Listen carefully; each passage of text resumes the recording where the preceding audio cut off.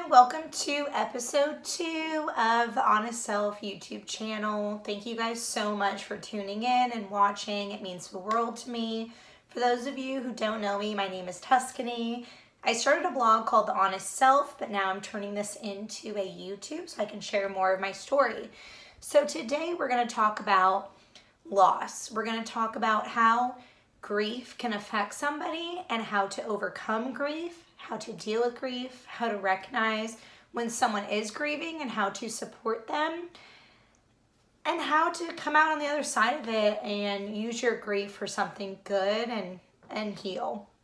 I can't wait to talk to you guys about this because this has been a pivotal, or this was a pivotal moment in my life, because this is where everything changed. I had a really great childhood, but after this happened, this is kind of when things got hard and when a lot of struggle, depression, anxiety, panic started to happen. So basically, my grandparents helped raise me. I lived with them until I was 14. We lived in Redondo Beach, like right across the street from the beach. So it was just, I had an amazing childhood. They would drive me to school. They would drive me to after school activities. I was really, really close to them. My grandma used to dress me up in cute little outfits, and my grandpa used to sing to me in the morning to get up for school and, you know, take me to my piano lessons. So I was really, really close to them. When I was 14, I was a freshman in high school, and my grandpa had Parkinson's disease. I remember he started falling a lot, falling and hurting his hip. He was in and out of the hospital. And then in October, I got a call from my mom and dad saying that he passed away. And at the time, I had no idea what that meant. I couldn't really process it. I think when you hear about someone dying, you don't really understand what's going on in the moment, and you're kind of in shock.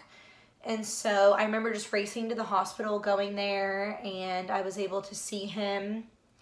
He was passed away, but I was able to hold his hand and be there with him, and it was a really surreal experience. And my grandma was in the hospital at the same time. She was on the floor above that. So I went upstairs to her room, and I remember crawling in bed with her and her just holding me and saying, "Honey, your grandpa loved you so much. I love you so much. You kept grandpa alive longer." My grandpa was an alcoholic most of his life. And when he heard about me or met me when I was born, he stopped drinking. So my grandma basically said that I kept him alive longer because he stopped drinking when I was born. So that always, I always remember that conversation of her just reassuring me of their love for me. And it was almost like she knew it was about to be her time as well. So it's really crazy to look back on that experience. A week later, my grandma had a stroke. She was in the hospital for 2 months. She had a tube in her throat because she couldn't really breathe well. She wasn't talking. And it was Christmas morning. My dad came in, my mom, I think too. My sister and I were sleeping in my bunk beds, and they said, "Grandma passed away." Christmas, which is crazy because Christmas was my grandma's favorite holiday, so it's really, really beautiful actually that she did pass away on Christmas. At the time, it was really upsetting just because it was her favorite holiday, and we used to go all out and decorate everything. It almost was kind of a Grinch for a little bit after that. I don't want to celebrate Christmas because it reminded me of her. But now I look back and it just always makes me think of her, and it's a good warm feeling. So I think that's how it was meant to be. But yeah, I went and saw her too when she was already passed away. I remember holding her hand. I saw her turquoise rings and just, I don't know. I remember having that last moments with her and watching my dad cry. It was a very emotional day. So after that, my dad and mom could not afford the house that we lived in Redondo Beach. So my dad decided to just sell it, and we're going to pick up and move to North Carolina. He looked up and found North Carolina was a great place to live, so why don't we pick up and leave and move there? Well, I was a teen. I was still trying to figure out who I was as a person. I had a lot of friends there. My life was there. My home base was there. Everything was there. So to me, I'm thinking, why would we just get up and leave? I already lost my grandparents, and now I'm going to have to lose my friends and my childhood. I felt like a lot was being ripped away from me.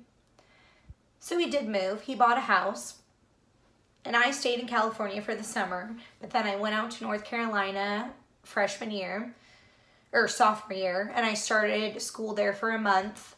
I was with my mom and dad, and I remember being so depressed, so angry. I remember crying every day, telling them that I'm going to kill myself if they don't send me back to California. So I had a lot of suicidal thoughts during that time, especially since I just lost my grandparents and I was grieving, but I didn't understand how to grieve or understand what death meant really. And so many changes, and especially changes in my body, hormones, everything as a woman or as a teen. So I really had a lot of other things going on and it was a lot for me to really understand at the time. Well, my parents sent me back. My sister said that I can live with her in Orange County, but she always had to work, so she was gone most of the time. And since I missed a lot of school, I was really behind in my credits, and I had to go to a continuation school. For those of you who don't know, it's basically a school for people who have been in trouble or who are troublemakers. And I felt like I did not fit in. I was wearing Abercrombie, and there was always, oh my God, it was such a sketchy experience. I would go for 3 hours a day, and I would take the bus in Anaheim and go to school and come back. So I think it was really hard because none of us actually talked about what happened. Instead, my dad just seemed like he picked up and moved away and wanted to forget everything or just not deal with it. And so since he didn't deal with it or talk to me about it, it wasn't an open conversation. I felt like I couldn't deal with it.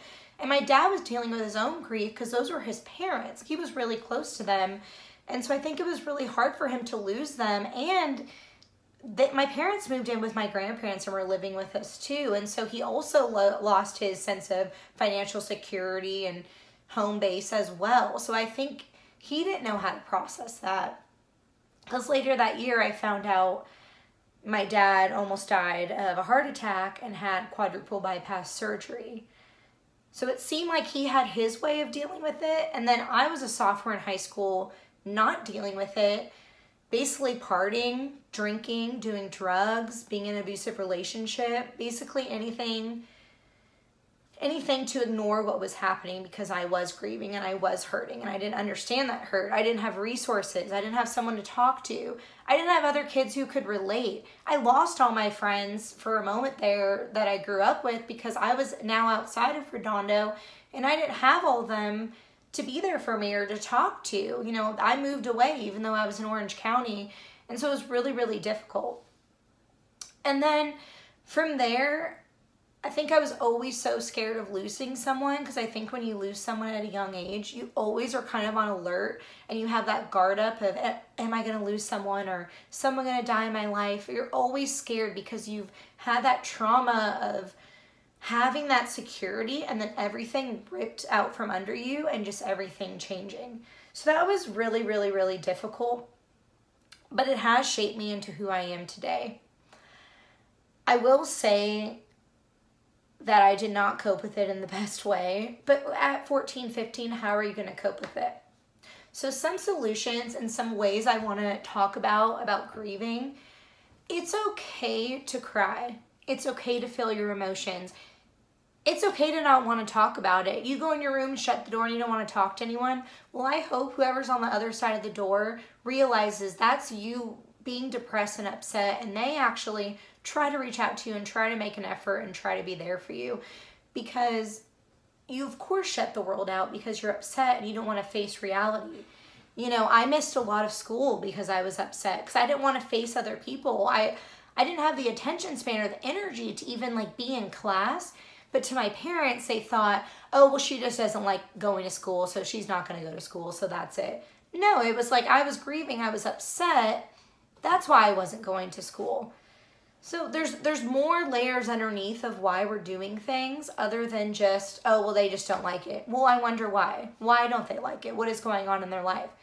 So as a parent or as a person dealing with someone with grief, ask more questions. Be there for them.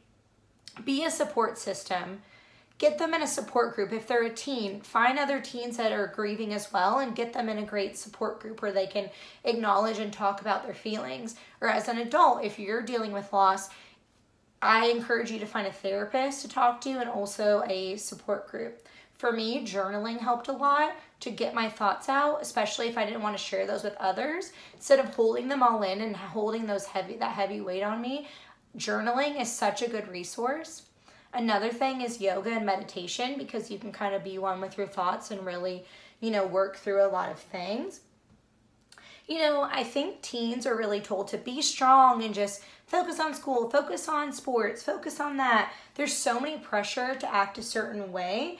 And I think already having that pressure on top of losing someone is a lot for someone to handle, and I think it can become teens or anyone needs someone caring in their life to care for them and be there for them and discuss, willing or able to discuss or articulate their feelings, but at least let them know that you're there for them. If you're an adult and your kid's going through this, show your feelings. Emotions are okay. Let them know that emotions are okay. After everything happened, I dealt with constant panic attacks, anxiety, depression, trauma. But all those mental illnesses is only because I had unresolved issues and unresolved grief that I never dealt with. And that's where all of those things come from. They're just unresolved issues that we've been through, and until we heal and actually acknowledge them and make peace with them, I think it's important to understand the importance of loss. When I was a kid, I didn't realize how important it was or how much it was going to affect me to lose my grandparents, but now that I'm older, wow, I miss them so much. I wish I could tell them stories and talk to them and tell them about my life today. And when you're younger, I had some guilt. I was like, oh my gosh, I wish I spent more time with them. I wish I sat there and remembered some of their stories. But you don't have guilt. No matter when you lost somebody, you can't have guilt because we never know when someone is going to pass. And we just have to realize that everything happened the way it did and kind of make our amends with it and, know that everything happens for a reason, as hard as it is in that moment. I think at that time, I had no idea why it happened. I'm like, why would this happen to me? Kept thinking, why would this happen to me? And now I look back, I'm like, oh my God, this happened for me. I think if I didn't lose them, then I wouldn't be where I am today. Because I had such a great childhood and they really gave me so much, but then I lost everything.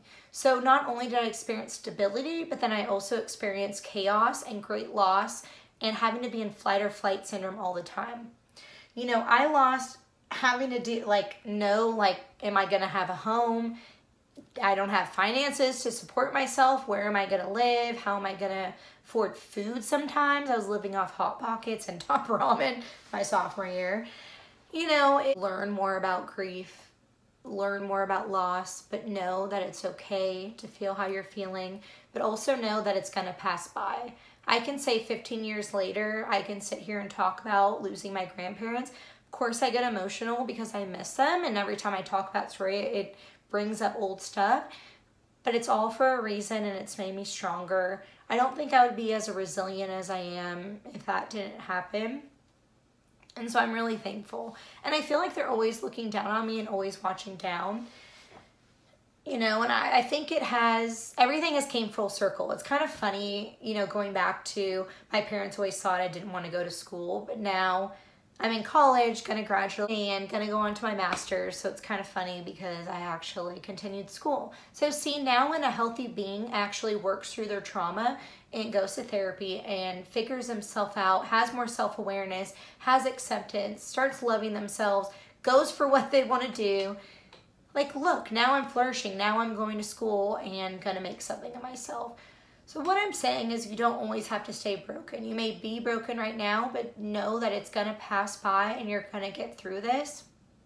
And just know that all these experiences are going to shape you into a strong person. And you're going to be able to tell stories, which is such a beautiful thing. Not everyone has all these stories to tell. So use it as a good thing.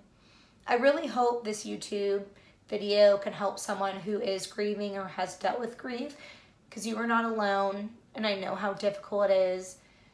We're always going to miss that person. We're always going to yearn for that person. I mean, there's times on Christmas where I've cried in the morning being like, man, I wish my grandparents were here. I don't, you know, I want them to be here. I want them, you know, and that's okay. And sometimes I look through photos and I'm like, man, I miss that. You know, I miss how everything was together.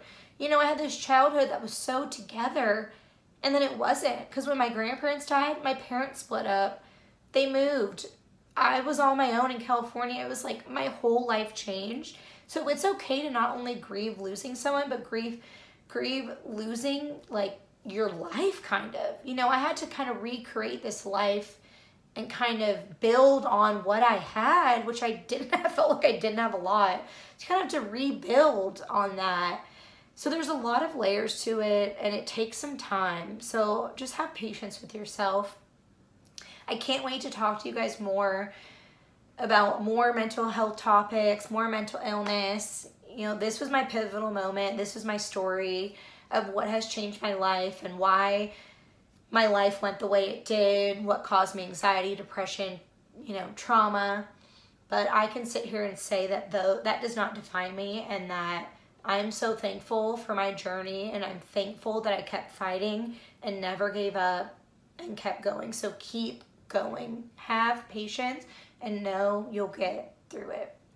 Thank you guys so much for listening. Subscribe. Go follow me on Instagram, Facebook, Pinterest, whatever you want. I'll put all the little names below on my thing. Thank you guys. I love you all so much. That was a really vulnerable story, so thanks for listening. Bye.